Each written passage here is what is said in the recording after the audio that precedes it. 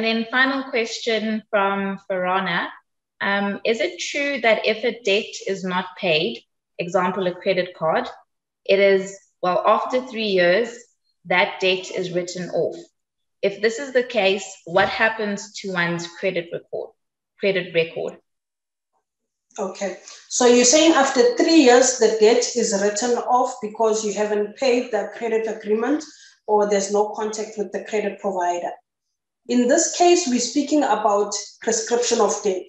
So if it's more than 3 years, no communication, more than 3 years, there's no payment that's going through to the credit provider, then by law, that debt has prescribed in terms of the Prescription Act.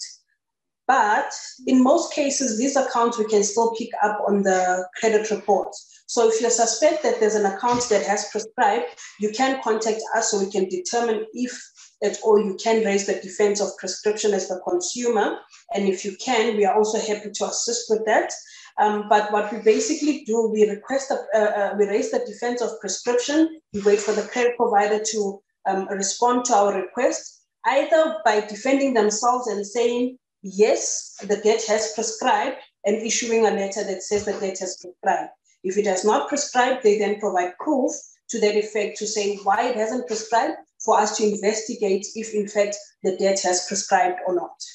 So in those cases, we are able to remove those accounts from the debt, from the credit bureaus, but we'd have to get that prescription letter from the credit provider and then lodge a dispute with the credit bureaus for them to get the account removed.